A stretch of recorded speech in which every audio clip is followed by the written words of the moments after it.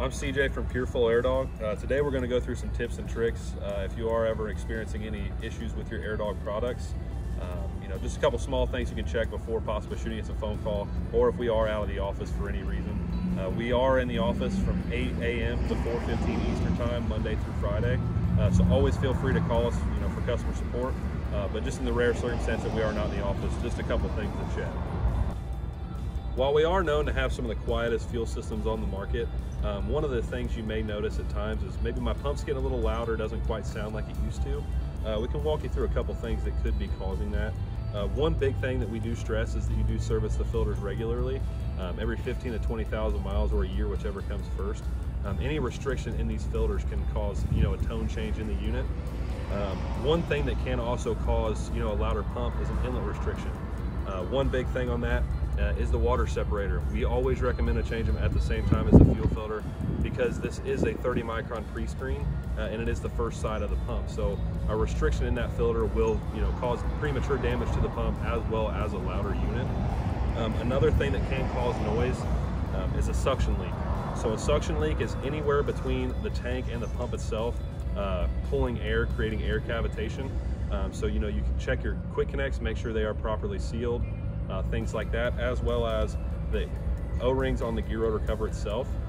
If those do become damaged, they can actually start pulling air directly around the gear rotor, causing that cavitation. Another thing, it's not as common, but you can check your pressure. For some reason, if maybe you cut an O-ring in the pressure regulator of the Air Dog 2, it can cause a tone change, but it is not very common, but it is something to check. Another thing is, if you install the draw straw or not. So like with our original Air Dog 150, we do require a draw straw as it is a high flow return. So we have to overcome that loss on the return side by pulling more fuel. So if you actually have it connected to the top of the factory sending unit, that can cause an inlet restriction, making the pump louder as well. So do always, install the supplied parts with the kit, to make sure running that system properly. Something else you may experience along the way is a pressure fluctuation. We always do recommend to monitor your fuel pressure of your Air Dog unit. All Air Dog units do have an 1/8" MPT port already on them for fuel pressure monitoring. If you are seeing odd pressure fluctuations, the first step is always verify the gauge with a manual gauge. Some electronic sending units do fail over time, or there is some gauge product lines that aren't necessarily the most reliable. Everyone knows what I'm talking about. So we always do recommend to monitor that with a mechanical gauge for reference. Another thing is if you have actually verified that there is a pressure fluctuation, thing that can cause that, like we said earlier, you have to service those filters. If that 30 micron pre-screen, that water separator is becoming plugged, it will cause an inlet restriction, which will cause a pressure fluctuation. So always service those filters. Another thing is, it might not necessarily be the pump, it could be a truck related issue. So one of the big things you can do to check that is actually clamp the outlet line of the Air Dog unit itself with that manual gauge in the Air Dog unit, and just power the pump. Do not start the vehicle. Verify that the pressure is steady or at the correct pressure. If it is still fluctuating, it can be a pump issue, but if it does seem to be steady, it could be upstream, being like a fuel pressure regulator, fuel control actuator, things like that, actually causing issues on the return side of the injection system. Another big thing is, like you P-pump guys, if your overflow valve is worn out or having trouble, it can cause big pressure fluctuations, so do be aware of that. Another thing you can check is the Air Dog 2 regulator. Like we spoke earlier, there is an O-ring in that regulator. If it does become damaged or cut, it will not actuate properly. So do verify, if you are having pressure fluctuations, that is not a reason. Another thing it could be is on our original Air Dog style units. Behind this return fitting itself is going to be a ball and spring style regulator. Verify that ball itself has not pressed into that spring or gave you any issues like that, because that could also not necessarily smooth action pressure fluctuations that way. Something else you could experience along the way, just after servicing your Air Dog filters, maybe it's struggling to prime or not necessarily picking up fuel like it should initially. Though Air Dog units are self-priming standardly, just power the unit and let it run for a little bit, and it will actually pick up the fuel on its own. One thing you may have to do is actually crack this big fuel filter loose.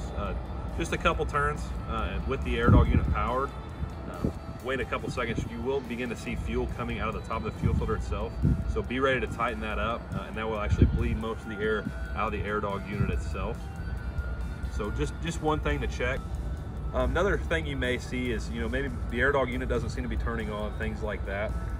Obviously, the first thing you're going to want to check is make sure you have voltage to this plug itself. If the pump is not getting voltage, it will not turn on. A few things that could cause issues in not getting voltage would be a popped fuse. We do have a 20 amp fuse in line on all AirDog units to protect the pump themselves. Also, there is a relay in line. So with a relay, it does require some sort of trigger source, which would be a 12-volt signal, signaling the system to turn on. So verify that you are getting power, in and out of the relay itself. There is good how-to videos on YouTube on how to check a relay. We will be making a video for that as well. So do keep an eye out for that. Another thing is, it does continually pop that fuse. You notice that fuse was popped. One thing that can cause that is a jammed gear rotor. So we'll, go through showing you how to service this gear rotor.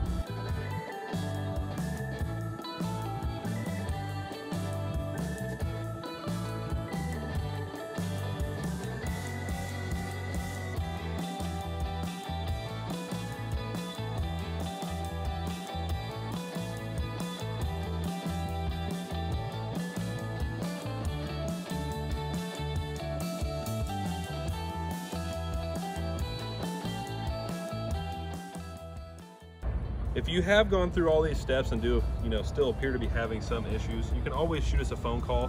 One thing we do ask is if you do call us, please have the serial number on hand. It is going to be located on all AirDog products. On an actual filtered AirDog unit, it will run down the side of the filter base on a 1" by 6" silver tag, and it will actually be stamped into it, not embossed. It'll be a 5 to 6 digit number. Depending on what Raptor unit you have as well, it will always be mounted on the front of the unit next to the regulator. Same thing, it will be stamped into that. So always have that before you shoot us a phone call, just because that'll better help us, figure out what you have, what application it's on, check warranty status, things like that. Now do keep in mind, guys, while we did make this video as a tool to help you guys, tech your products, a lot of these issues are not super common, and you can always feel free to shoot us a phone call if you do have any concerns. We do take great pride in our tech support. If you know anybody that's dealt with us, we're easy to deal with.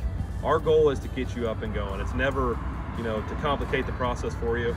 We always want you to have a good experience when contacting us. So always feel free with any questions, shoot us a phone call, or you can get on our website at pureflowairDog.com. We do have a message us section, basically inquiry@pureflowairDog.com, to shoot us an email if that is an easier format.